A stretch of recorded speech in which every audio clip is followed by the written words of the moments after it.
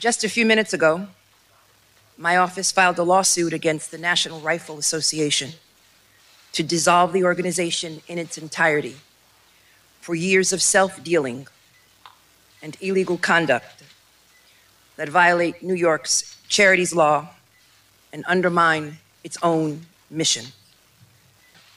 The organization went unchecked for decades, while top executives funneled millions into their own pockets. For years, the NRA diverted millions and millions of dollars away from its charitable mission for personal use by senior leadership.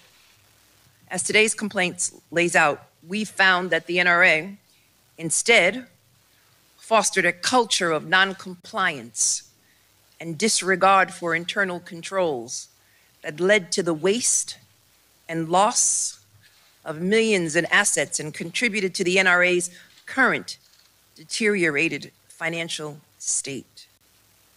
Altogether, there are 18 causes of action, and these actions violated multiple laws, including the laws governing the NRA's charitable status.